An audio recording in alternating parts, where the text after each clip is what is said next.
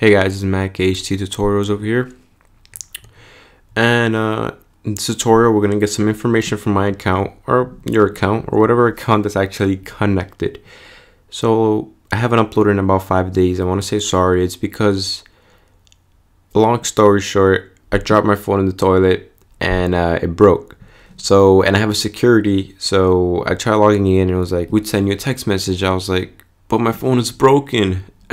So I wasn't able to get into my account, so I changed the number to my sister's phone, blah blah blah. And let's just get started. So last tutorial I said we're gonna need this ID that we got here. We're gonna need this ID to access some of our information. Now this is true and this is false. So the reason why I said that is because I thought we were gonna do it using another language called PHP. We're gonna use both of them using JSON.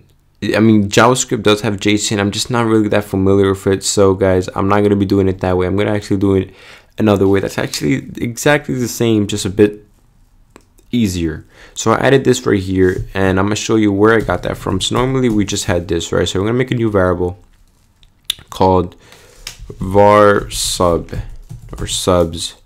All right, that's perfect. And parts. So you're probably like, okay, where do you get this from, Mac? Now we're getting this from here. So this is basically the API right here, gdata.youtube.com/feeds.api/users, and then you put your username.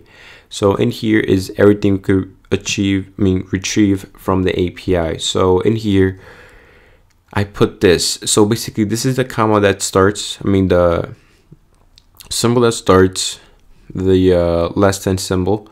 And then you get this part, not YouTube. You don't put the YouTube part because that's basically the username right here. So we get this part. Those are the parts. And let's get that real quick.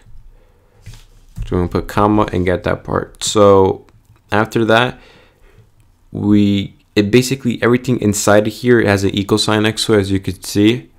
And let's say I'm going to get this sub count. So I drag that right there, Control C, copy that. And I'm going to make a new variable. I'm just going to delete this one right here. And I already made the new variable. So it was subs equal. And it was response dot items